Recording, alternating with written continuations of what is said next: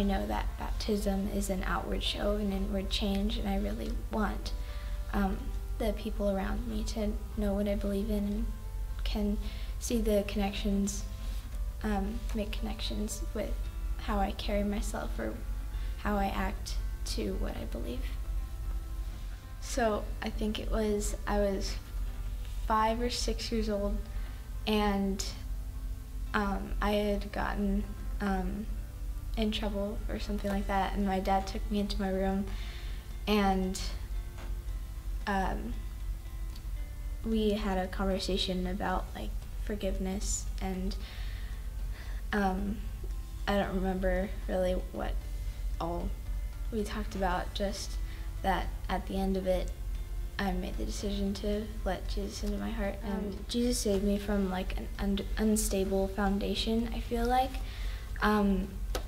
A few days ago I was talking with my mom about like we have some friends who are go to public school and stuff, and like public school came up or something like that, and I kind of realized that I know that I'm not going to be swayed in my foundation. Like, I know what I believe in, and that's not going to change. The Bible is often described as God's love letter or a guidebook, and I think that's very true, and it should be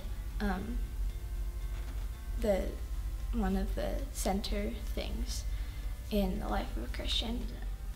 I'm really excited that the Bible is playing a bigger role in my life, especially lately. I found myself enjoying reading it, and my parents have been role models for me my whole life. I know that I can like bring questions to them and talk to them whenever I need to.